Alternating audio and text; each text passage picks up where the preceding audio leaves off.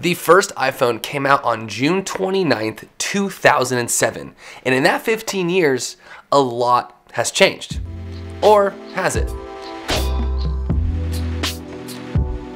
Today we are testing the iPhone 14 Pro versus none other than the iPhone 7. First look at the iPhone 7, probably since it came out, since 2016, or probably since the iPhone 8, we did a comparison. Oh my gosh.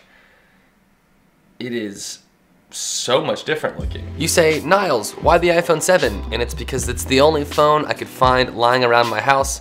It's pink because it was my mother-in-law's. Thanks, mother-in-law. And obviously, yes, you would think the iPhone 14 Pro is gonna look much better than the iPhone 7. That's like 7 generations of phones.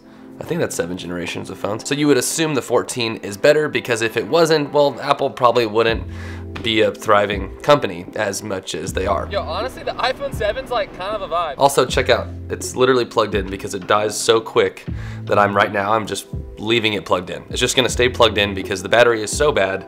It's just, you know, shout out to old phones and bad batteries. Oh, no. It freaking died. Okay, let's quickly run through some camera specs. In 2016, iPhone 7, they launched the phone. They're launching with a 12 megapixel camera, 4K 30, so no 24 option. You get 720, 240 slow-mo. The front camera's 7 megapixels. Honestly, pretty garbage. I think people still complaining about the front camera. You were especially complaining in 2016. Also, Sorry by Justin Bieber was popular, Panda by Designer, and Hello by Adele. Those were the big songs. Gosh, what a time to be alive. 2016. I was younger than I am now. Okay, enough talking, let's go see some test footage. Okay, really quick before we continue on with this video, I do need to tell you guys that right now the Moment holiday sale is going on at shopmoment.com.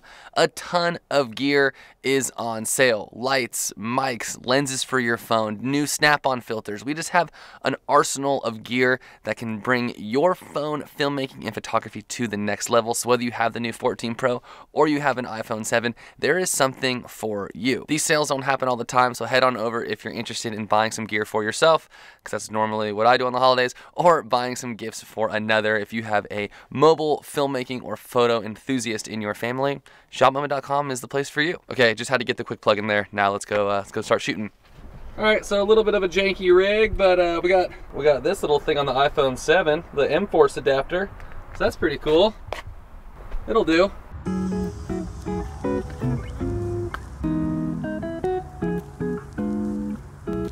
All right, here's the iPhone 7. Here's the iPhone 14 Pro.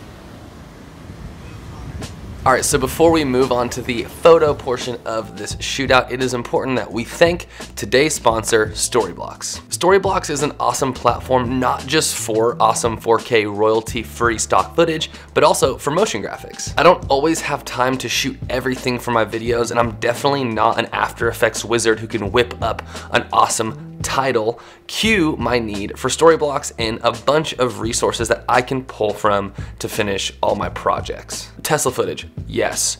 Girl using iPhone, easy. Animals in the Sahara, because it's obviously way too expensive to fly there for one shot. Check. The clear-cut licensing just makes life super easy, and they even have a built-in editor called Maker where you can edit footage directly on their platform. Or if you're already in Premiere, they have a plugin which also makes life super easy. So head on down to the link below to check out their various licensing options. Thank you again to Storyblocks for sponsoring this video. Sweet. All right. All right, we are at the pier. Kind of noisy because the ocean, and now we're gonna shoot down here. Try to focus on more photos, like I said.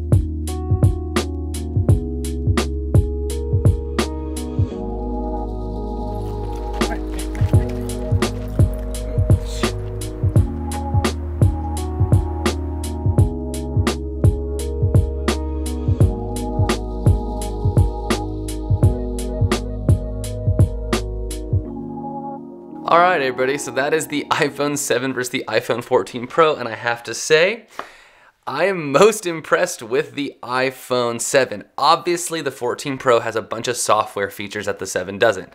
Night mode, cinematic mode. Software-wise, the 14 Pro blows the 7 out of the water. But in terms of just the look, which I know is such an ambiguous photographer, filmmaker thing to say, but the look of the 7, I prefer. The 14 Pro just looks a little over sharp and oversaturated. Yes, there's more dynamic range, but when I was shooting at the pier is when I noticed this the most. Like the 14 Pro is overcompensating sharpness, while the 7 just kind of lives in this world of doesn't need to be super sharp. It can look a little more natural. What's crazy about this whole video, which I'm having like an existential crisis about how old I feel, is that how the iPhone 7 feels nostalgic. It feels like the generation prior's version of a camcorder or a handy cam, or even the generation before that, VHS. Like when I go look back at footage of me as a child, it's VHS and then it's like a digital camcorder.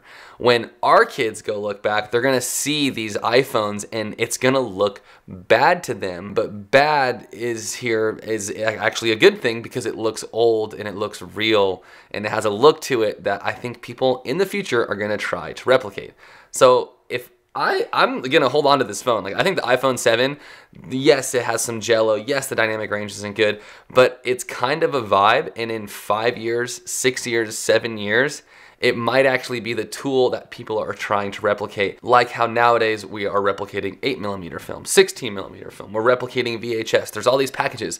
I wonder if in the future there's gonna be iPhone 7 pack, iPhone 4 pack, because there's a look, and I actually think it's kind of cool. So that wraps up this video. Totally get if you don't agree with me. You can roast me in the comments. Say, Niles, you're a dummy. The iPhone 14 looks way better. Cool. That's awesome. Good for you. I appreciate the engagement and helping me with the YouTube algorithm. Thanks. No, but for real, let me know in the comments what you think. If you think the iPhone 7 is still a phone worth getting. Software-wise, again, doesn't cut it. Image quality-wise, not that bad. Okay, stop rambling, Niles. This conclusion is too long. Too much of your time being wasted. Thank you so much for watching, and we'll see you guys in the next video. All right, peace. Woo. I'm not actually done. I'm gonna finish the edit. Kind of a lot of editing to do. All right, see you guys.